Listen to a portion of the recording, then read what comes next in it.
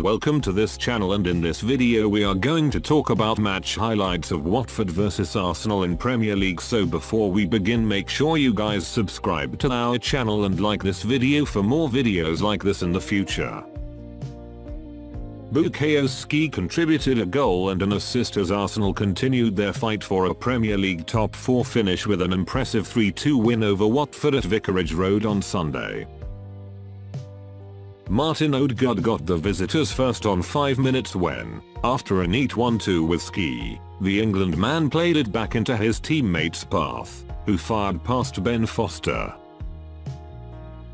Watford were level on 11 minutes through Hernández, whose bicycle kick from Kiko Firmino's cross flew past Arsenal goalkeeper Aaron Ramsdale. But Arsenal were back ahead on the half-hour mark as Saka finished off after being set up by Alexander Lacazette. Mikel Arteta's side scored a third on 52 minutes as Gabriel Martinelli finished off a wonderful team move. Saka took a quick throw and Ødegaard combined with Lacazette for Martinelli to finish off.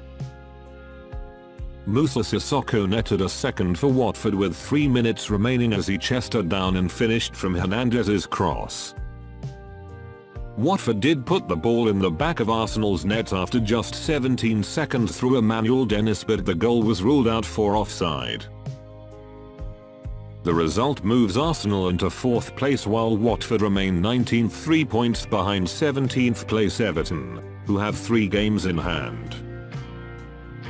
I hope you guys enjoyed today's video, so make sure you guys like this video and subscribe to our channel for more videos like this in the future. Have a great day ahead. Goodbye.